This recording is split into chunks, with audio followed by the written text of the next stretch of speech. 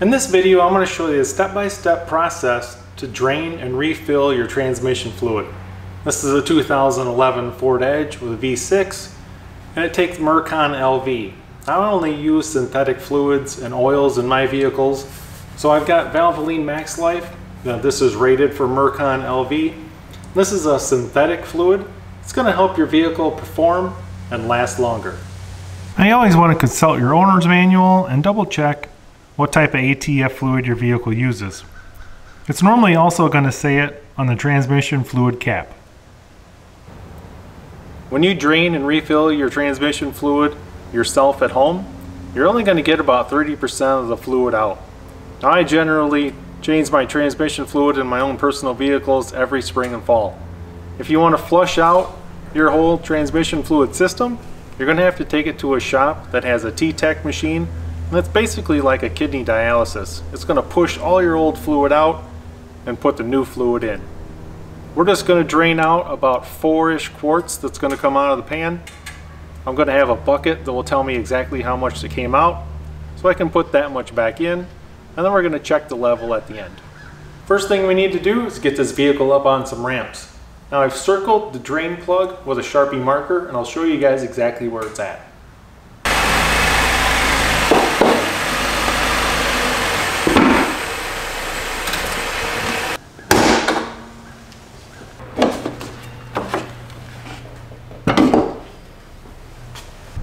To find your transmission fill cap, you're going to be on the driver's side. There's the air box with the air filter. It's going to be underneath your air filter box. I'm going to shine a light down in there. You can see it right there. It says transmission fluid only, Mercon LV. So I'm going to show you where that drain plug is. And you're going to go down underneath the driver's side of the car towards the front. We're going to come back. It's going to be right there. I've got it circled with that Sharpie marker. This is going to be your drain plug. If I come back out a little bit, you'll see this black piece right here. You're just going to go straight back about 4 inches, and that's the plug. It's not this one here. It's this one right here. As you can see, there's kind of a pocket of this casting right here. It's right next to this pocket. So here's my drain bucket.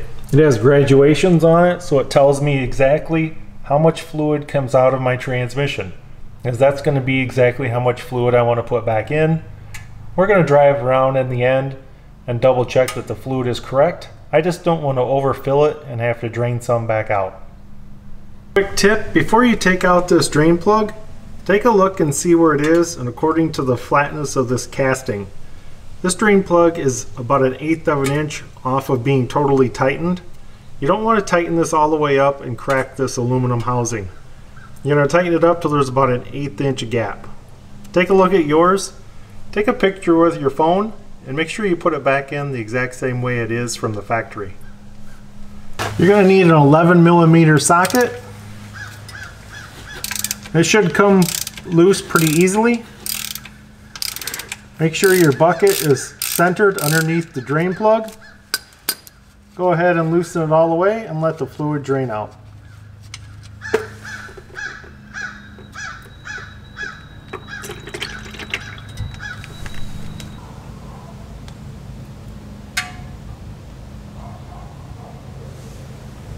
As you can see, it's just finishing draining out. I've got just a hair over 4 quarts.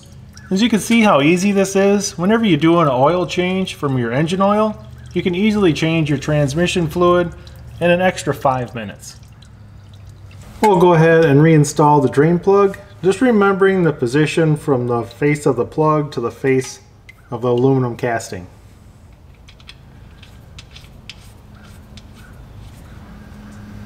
So now we're ready to fill our fluid, and you're going to want one of these long, narrow transmission fluid funnels. We're ready to add our fluid. Now, I always recommend full synthetic fluids and oils, but whatever kind you get, just make sure it's approved for Ford Mercon LV. And since I measured exactly how much fluid came out, I'm going to put exactly 4 quarts back in. I want to use this entire jug and just a little bit I have left over from the last time I changed it. And once you've added all your fluid, go ahead and remove the funnel and replace your fill cap.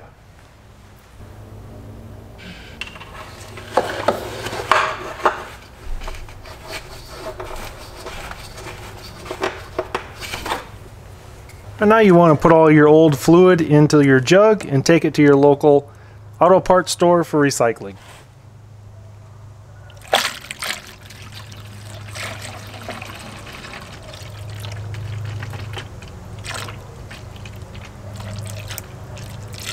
Now we're not done yet. You don't just want to jump in your car and take off driving. There's a sequence that we have to do with the transmission gear shifting. We'll take it for a drive, come back and check the level.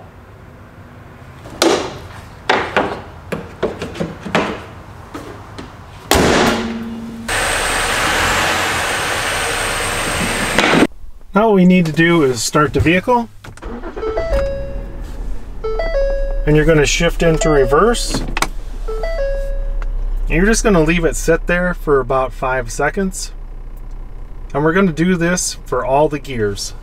So then after 5 seconds, bring it to neutral. Wait 5 seconds. Bring it to drive. Same thing, we're going to wait 5 seconds. Bring it all the way down. If you don't have the optional manual shift, you can bring it down to first and second gear. You're going to wait 5 seconds in each one of these gears and then also go back up, doing the same thing.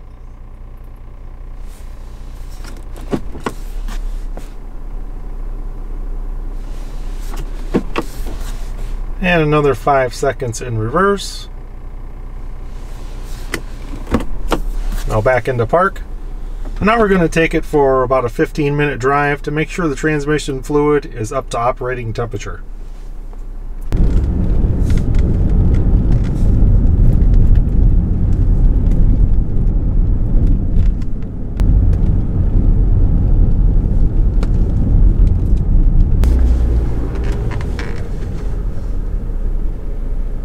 When you come back from your test drive, you're going to leave your vehicle running, and we're going to check the fluid with the engine running.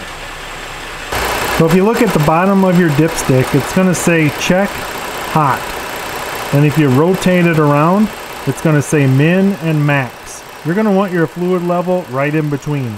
If you're a little low, just go ahead and add about 1/4 of a quart at a time and do the same sequence. You're going to have to drive it around, come back, and check the level. If your level is correct, which it should be, because you knew how much you've taken out, then you put the same back in, you should be at the correct level. Go ahead and reinstall your fill cap and you're good to go. Congratulations on draining and refilling your own transmission fluid.